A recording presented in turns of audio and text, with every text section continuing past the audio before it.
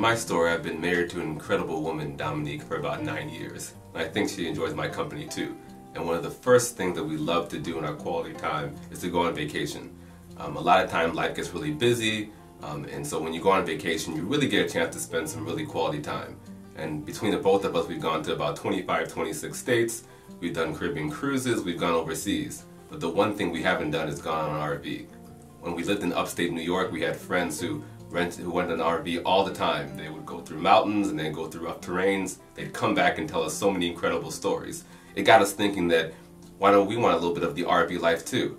We started looking at buying an RV, but it was so expensive, and so we didn't know at all where to start. My dog Baloo is an important member of our family. He goes everywhere that we go. He goes to the beach, goes on runs with us, and he even goes to the store and sits in the car with me while Mom goes shopping. The only time that we can't bring him anywhere with us is when we go on vacation. Due to the hotel restrictions, we have to board Baloo, and that's never a pretty sight. My wife and I usually walk out of there crying because we would love to bring him on vacation and see the world, but due to the restrictions we can't, and that's why we'd like to make this change.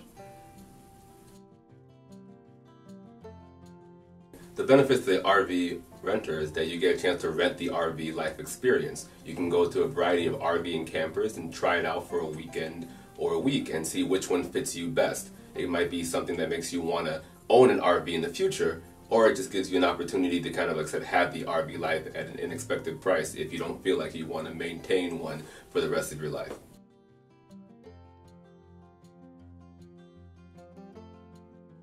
The benefits to the RV owners would be that instead of the RV sitting in storage, they'd be able to go out on the road and make active money for the owners. This money could be used to help pay for the storage fees or even for future vacations.